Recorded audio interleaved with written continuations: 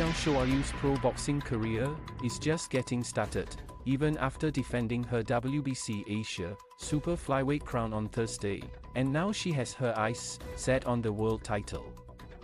With her record now up to 5 wins, 3 of which were knockouts, the Taiwan-born 28-year-old can now challenge for the global crown. Yang, Hong Kong's first female to win a regional title, sealed her 5th victory at Space Plus in the RCA Plaza in Bangkok, where she defeated Kim Ek-tap of the Philippines by a unanimous decision after a 10-round fight. Do you have questions about the biggest topics and trends from around the world?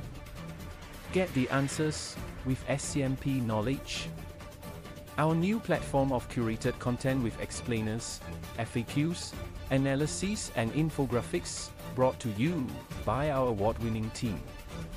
Ek-tap is tough and strong. I could feel the power of her punches right from the start, said Yang, who turned pro last August.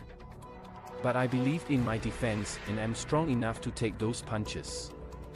I just kept flowing my combo and moved forward to give her pressure. For I knew I had enough stamina to keep throwing combos in those 10 rounds.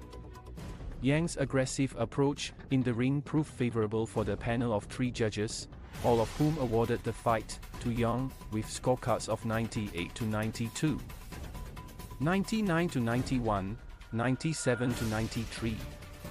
Even after her sweeping victory, the flyweight immediately turned to her next goal following the bout.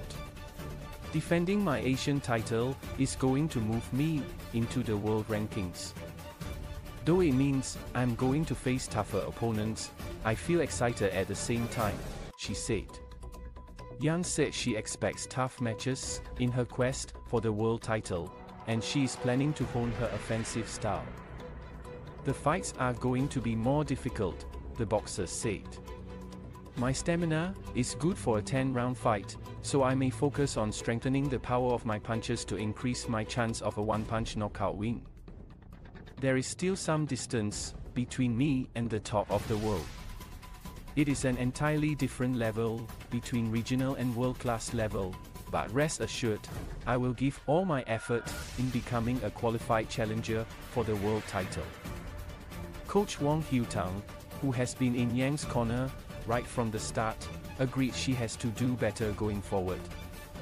I can tell from this fight that the speed of her punches and the fluency of her combo punches have improved, he said.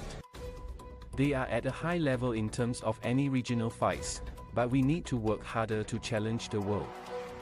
Following this fight, I have a clearer picture of what she needs. And we have already discussed some directions for our future training.